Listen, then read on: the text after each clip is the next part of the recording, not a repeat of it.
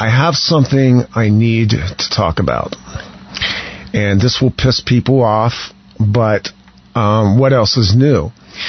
Our friend Khris Neal over at Clandestine Rage Revealed website, I need to post this link as well, put up an article this week regarding the blogger known as former White Hat.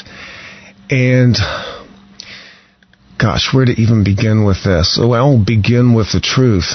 What Khris posted this week in an extensive article basically reveals what he believes to be the identity of the former White Hat. And the former White Hat in this article has been masquerading for a long time. What this guy basically is this guy is a slanderer and a libelist. And he has been shifting websites around and basically smearing a lot of people that I'm friends with, including Duncan O'Finian, Miranda Kelly, and Dave Corso, who is the owner of Wolf Spirit Radio, where we are streaming tonight.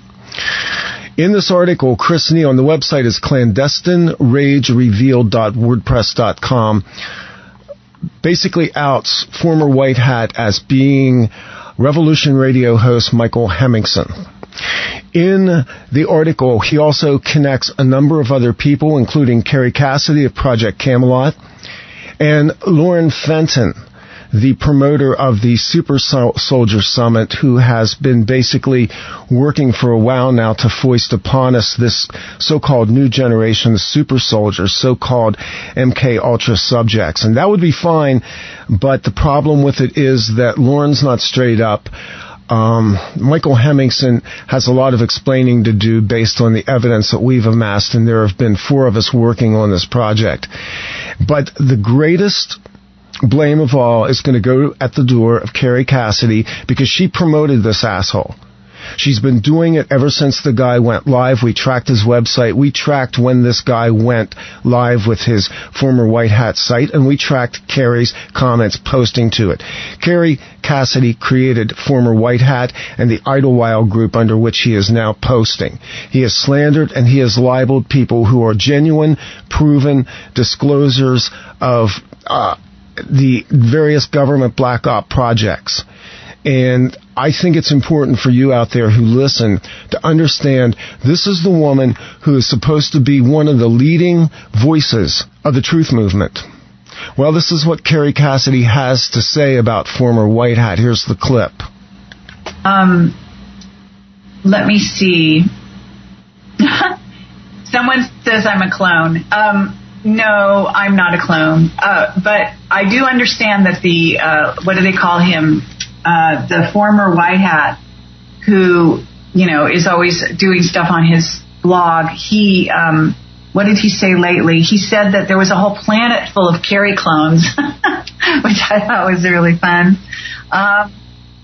I doubt it, but whatever, this guy wants to think, it's all good. I don't have a problem with the former White Hat. I actually get a kick out of his posts. I think people are, crazy if they take him completely seriously, but I do think he seeds it with truth every once in a while. I, however, am not a clone. Does a clone know it's a clone?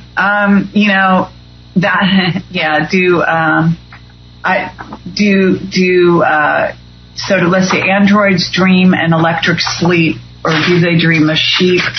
I have to say that.